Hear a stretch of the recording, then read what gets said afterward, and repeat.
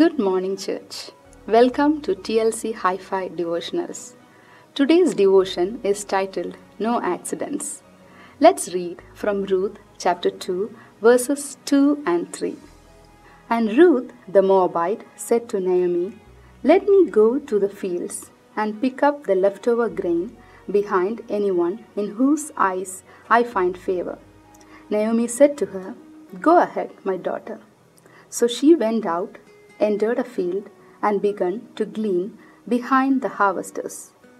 As it turned out, she was working in a field belonging to Boaz, who was from the clan of Elimelech.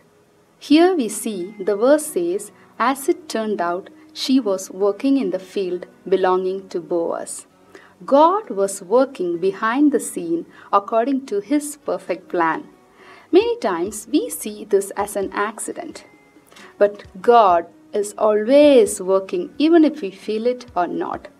God turns our messes into good because Romans 8:28 says, "All things work together for good for those who love Him and are called according to His good purpose." Situations may seem like a coincidence or accidents. Cheer up.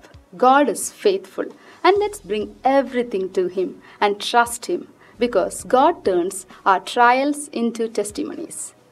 In Ruth's life, we see that God directed her into the field of Boaz, her kinsman redeemer. She entered the field as a poor foreigner gleaning after the harvesters, but she ended up owning that same field. The world say this as a luck, coincidence, or even fate. But nothing is an accident or coincidence in God's plan because God never makes mistakes. He turns everything for good because God alone is ultimately good.